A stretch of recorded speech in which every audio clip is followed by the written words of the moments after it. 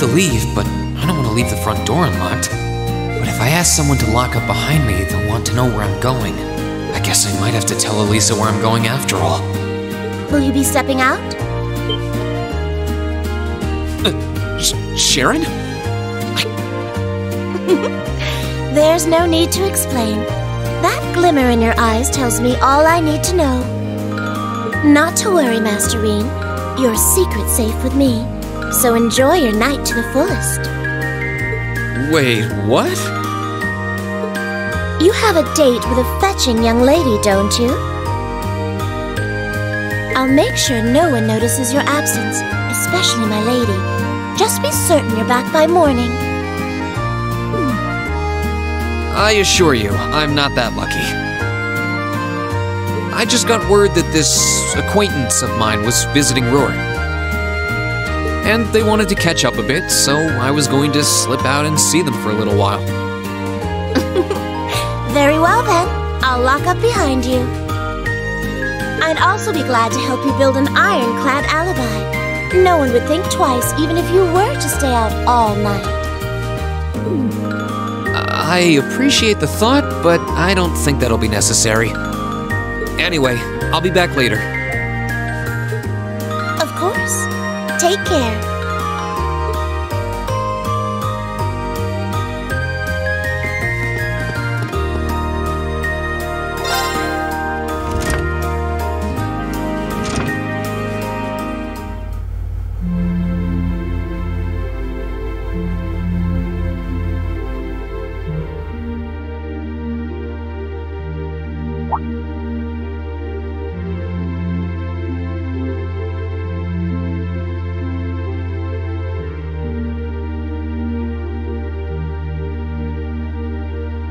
It's past 9 already, but I still see quite a few people working.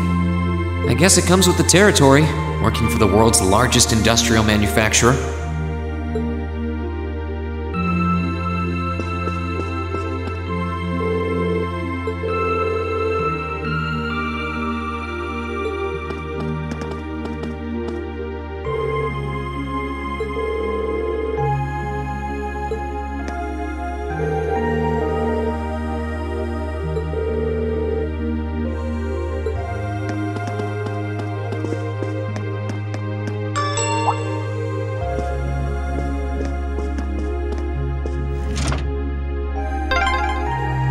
What was that?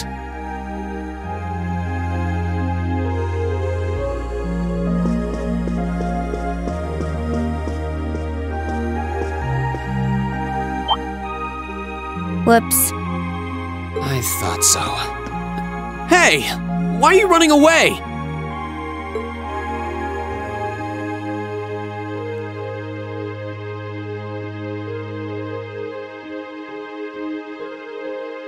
I'm surprised you noticed me. I was trying pretty hard to be stealthy. How long were you hiding there? Wait, have you been trailing me ever since I left the penthouse? Well, I saw you slip out. So, where are you going? Are you really headed out for a late-night romantic rendezvous? What kinds of lies has Sharon been feeding you anyway? Okay, here's what's up.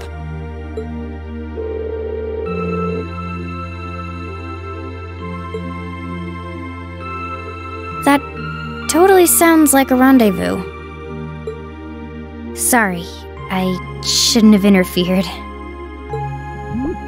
Whoa, it's not like that. Well, you know everything I know about it now. Why don't you come too? You sure? No reason not to. It sounded like whatever info she's got has something to do with our field study. And honestly, I wasn't all that keen on having a one-on-one with a military officer to begin with. Gotcha. But first, I want to walk around a bit. After we've been walking around all day? Whenever I come to a new city, I always like to get a feel for what it's like during the day and the night. I feel kind of uneasy if I don't. Oh, right. It must be a Jaeger thing.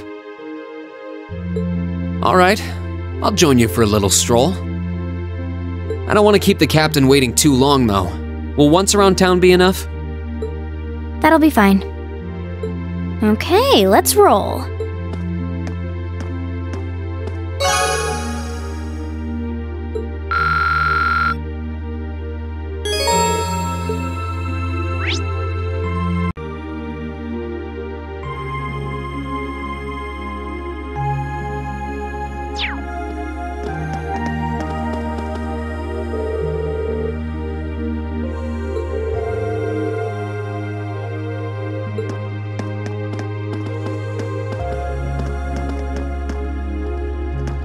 By the way, did you happen to run into Sharon on your way out? She saw me leaving, but she just let me go. Even the best maids aren't that all-knowing.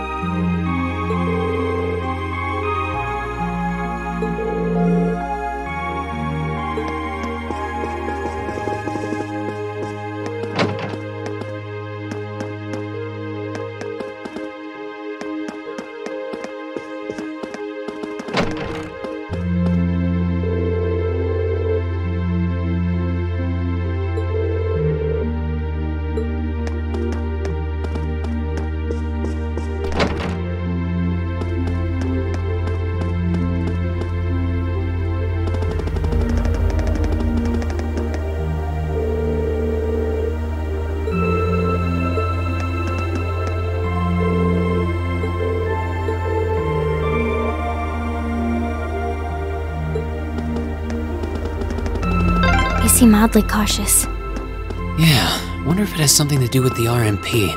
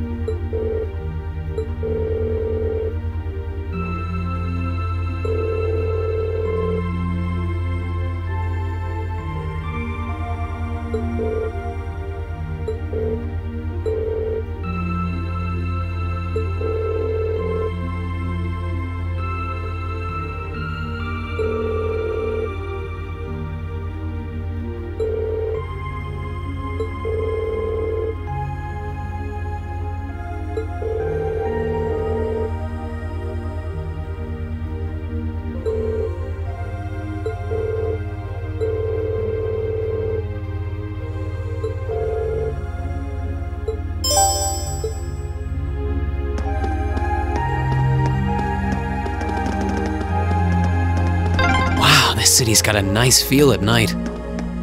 Yeah, it's really pretty.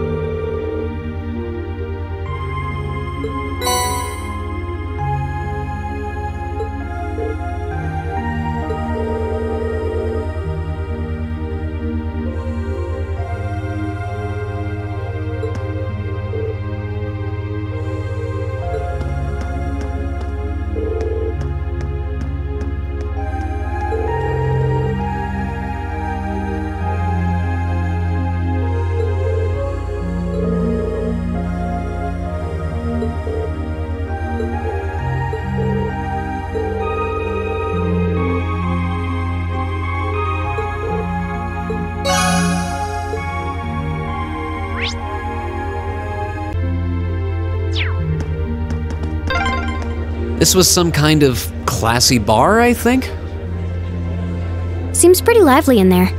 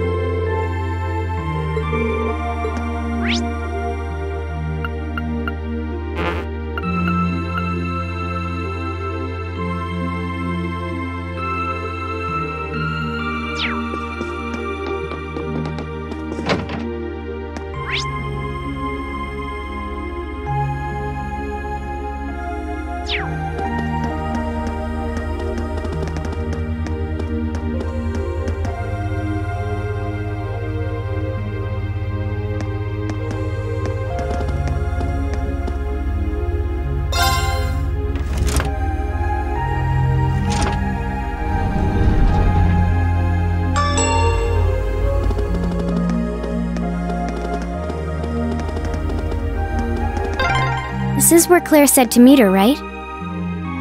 Yeah, this looks like the place.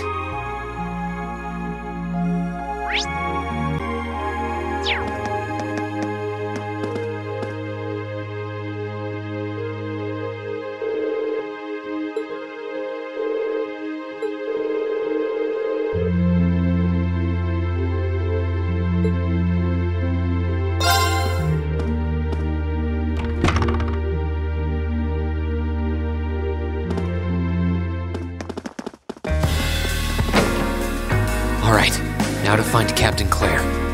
Oh, wow.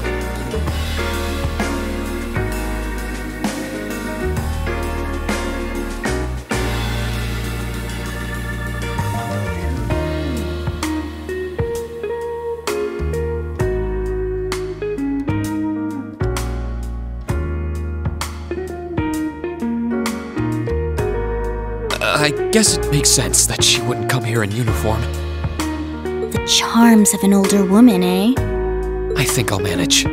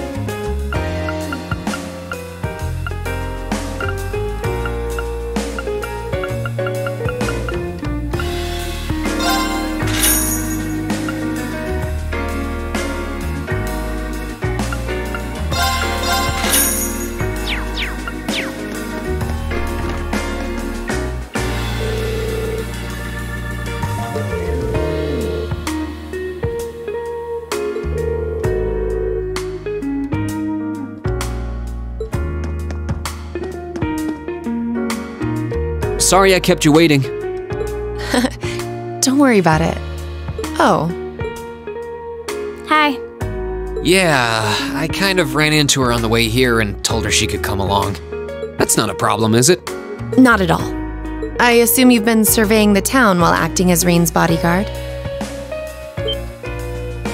Sounds like you've done your homework. The intelligence division has told me a little. Anyway, I think we might attract a little too much attention if we stay at the counter. What do you say we get a table for 3?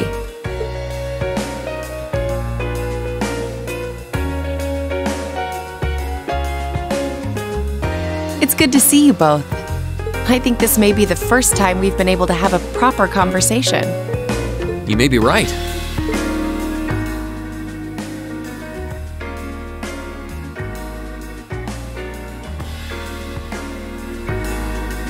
I was hoping I'd get the chance to sit down and talk with you too, actually. Oh? You sure you don't want me to go? That's not what I mean. I have a lot of questions, like about why Milliam transferred into our class, for example. But there's one really fundamental question that would go a long way toward answering a lot of the others. What exactly is it that you and Chancellor Osborne are trying to accomplish? Let's look at that standoff at the Provincial Army earlier this evening. It's hard for me to feel much sympathy for them after they drove armored cars right into the middle of the city. But maintaining order in the provinces is generally accepted to be the duty of the provincial armies. Maybe it's just me, but it seemed an awful lot like you were just trying to provoke them by belittling their authority. It did look like your people were picking a fight. Viewed without the proper context, I can see how it might look like that. But right now, the factional conflict in the Empire is nearly at its breaking point. Crossbell is buzzing with talk of independence, and Halvard is still weathering its immigration disputes. In such volatile times, there's a very real need to create a far more expansive network to help maintain public order.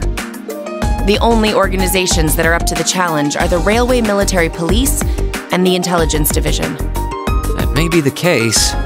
Still, your boss is the one making those conflicts worse. I can't deny that. But at the very least, the Chancellor is acting with a sense of integrity. He hasn't stooped so low as to give aid to terrorists, unlike some others I could name. I want you to at least understand that. Wait, so... Wow, she really said it. So the noble faction's been the one backing the terrorists, huh? I'm afraid there's no longer any doubting it. We've all but confirmed the involvement of Duke Cayenne, the most prominent representative of the four great houses. The 3 airships the Imperial Liberation Front have been using have been traced back to Ordis as well. I'd wondered how they got their hands on those. I've heard the Duke is just a gaudy old man, but... Eustace's brother came to pick him up in Legram, didn't he? That's what Toval told us. And now, Rufus just so happens to pop up on another of his secret trips. Captain Claire, what's going on in Ruhr? And how are Elisa's family and the Reinford Company involved? I guess it's time to get to the matter I called you here for in the first place. The Railway Military Police is currently weighing the possibility of a forced inspection of Reinford's first factory. Sounds serious. The first factory belongs to one of Reinford's major divisions, right? Correct. It's one of the main divisions and handles the bulk of the company's iron and steel processing, among other things. They're also currently under suspicion of something I'm not at liberty to discuss with you right now. The 2 of you are aware that project management at Reinford is split up across several major branches, right? It is? And on top of that, she's got her hands on the development of our Arcus units too. It's way too much work for one person. How many projects does Mother have under her wing right now?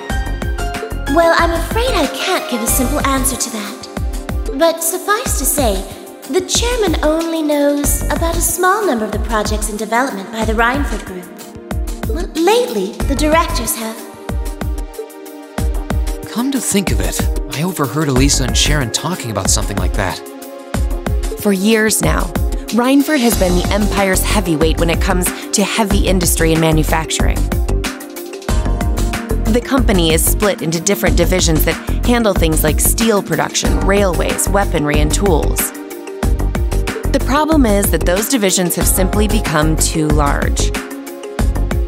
Large enough to have their own internal allegiances, some to the nobles, with others supporting the reformist faction. Are you serious? So even companies are taking sides. I'm sure Irina Reinford is aware of this to at least some extent as the company's chairman, but the self-supporting accounting system she introduced has the side effect of granting each division a long leash. Because of that, I doubt even she has a full grasp of the situation. So, the first factory you guys have your sights set on for that inspection is aligned with the Noble faction, I assume. You assume correctly. And the Provincial Army is doing everything it can to stop us from carrying out that investigation. That's what led to this evening's quarrel. I imagine Chairman Irina is currently doing her utmost to rein in all the divisions and get them back in line. The thing is, when she seized control of the company 5 years ago, she had to rely on support from both sides. Being indebted to them like that, I have my doubts she'll be able to target the underlying problem. It's sounding shadier by the minute. You can say that again.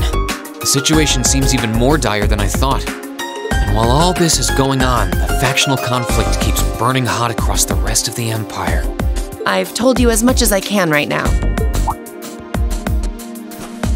Tensions are mounting all over the country, but Ruhr has an extra fuse of its own. Try to gain an understanding of the crisis unfolding here. Then do your best to stay out of it. Whatever other lessons Class 7 takes away from this field study, I hope that ends up on the list.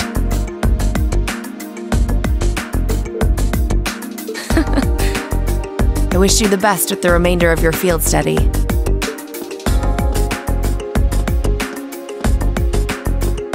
Please have the bill sent to the Railway Military Police Branch Office in Ruhr Station. Certainly. Enjoy the rest of your evening.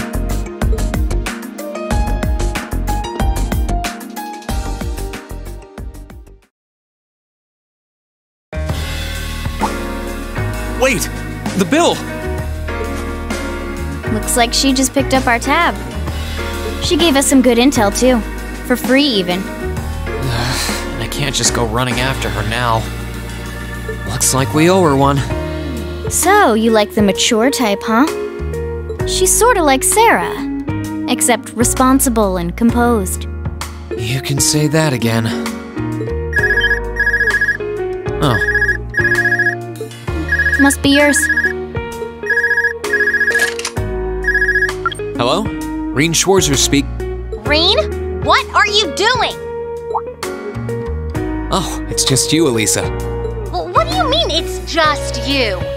Is it true some girl invited you out for a night on the town? Whoa, hold on.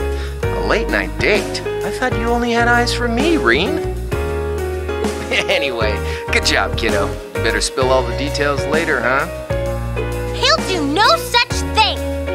Now, I'm sure there's nothing to worry about. He was with him too. Still, it was rash of you to go out on your own without at least consulting us.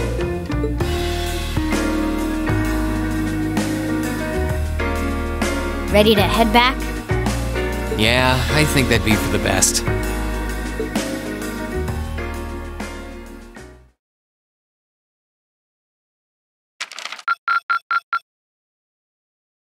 Drinks are on me someday.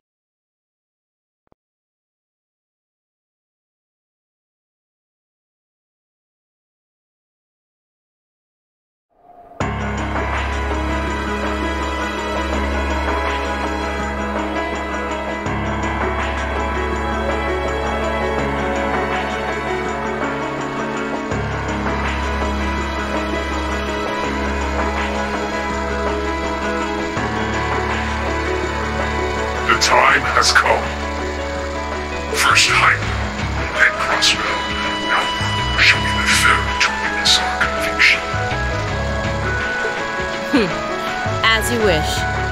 We'll hit them so hard, they'll be picking up the pieces for weeks! You heard the boss, man! Tomorrow's a red-letter day for us. A real do-or-die moment, in every sense of the word. All our preparations will be rewarded soon, when we sweep in and take the Chancellor's head. Keep your eyes on the prize, and give it all you've got!